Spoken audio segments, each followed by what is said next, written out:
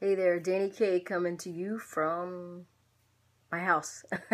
It's Christmas and I'm not at the gym. I took a day off. Yay, me.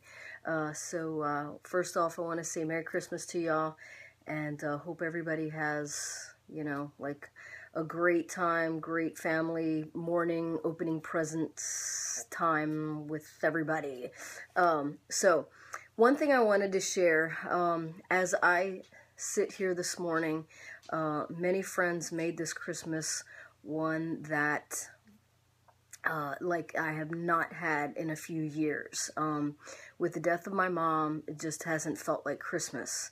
I'm sitting here and reflecting on things and thinking how important it is to think and focus on the blessing and not the problem. I am truly blessed with so much, way too much to name out one by one. So what I will just say, as and with an overwhelming and amazing much thank you to everyone in my life, God, my mom in heaven, who between her and God and all the things that have happened to me, good and bad in my life, good people come in, bad people come in, good things happen, bad situations happen.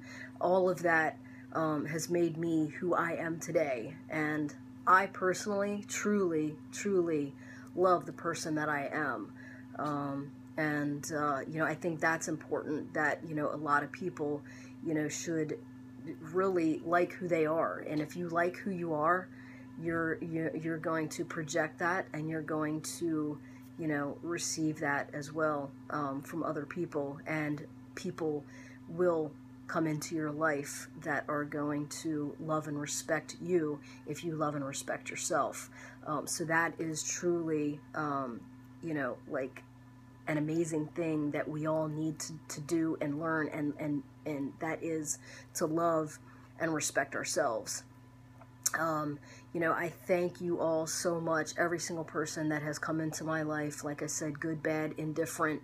I do want to wish everyone a Merry Christmas, and please remember that there are a lot of people out there that are homeless, that are hungry, that Alert are ill. from calendar. Oops. I forgot to turn the volume off of my computer. So anyway, let me re-say that again. I want y'all to remember there's a lot of people out there that are homeless, that are hungry, that are ill, that are alone. So as you sit there and enjoy your family, and some people might gripe about their family, too many people or too many arguments or this, that, or the other, and just wish they could find a small corner by themselves. Just remember that there are a lot of people that are alone, that don't have people. Sit back and look at your family, the presents, the food on your table, and be thankful and truly appreciate what you do have. Because like I said, there are a lot of people out there that do not have what you have. And yes, as I look around, I see that I have more than some. And some have, less than me. Some have more than me. But I want to just, be thankful and grateful for what I do have. And, again, like I said earlier, focus on the promise and the blessing and not the problem. So, I hope y'all have a Merry Christmas, and God bless.